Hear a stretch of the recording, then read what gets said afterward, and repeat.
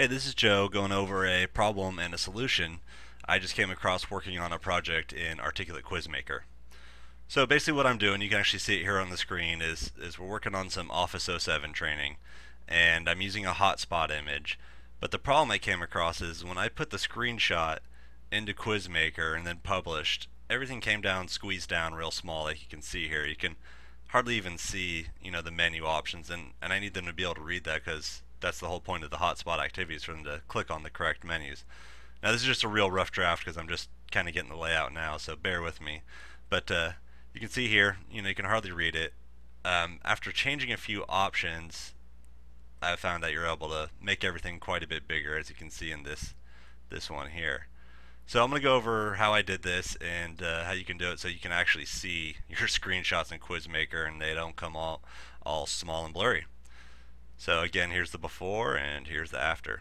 So here's what I did. Let me jump into Quizmaker. I've got my one question here, and the setting you need to change is in player templates. So I'm using this template here. I'm going to click edit, and when you're in the edit screen for player templates, you want to go to other, and you can see that by default it's set to resize browser to optimal size, and for the player size it's lock player at optimal size. When I had it set it like this and I published, that's when everything was scaled down and smaller and hard to read. So what I did to fix the problem is for browser size, I changed it to resize browser to fill screen, and for player size, scale player to fill browser window.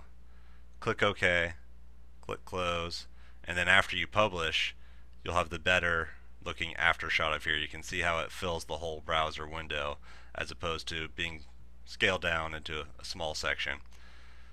So again, those settings were in player templates. Then you want to edit your template. Then you want to go to other, and you want to resize browser and player size to fill the window. That way everything will be bigger and easier to read. Hope this helps somebody else out there having the same problem. Thanks.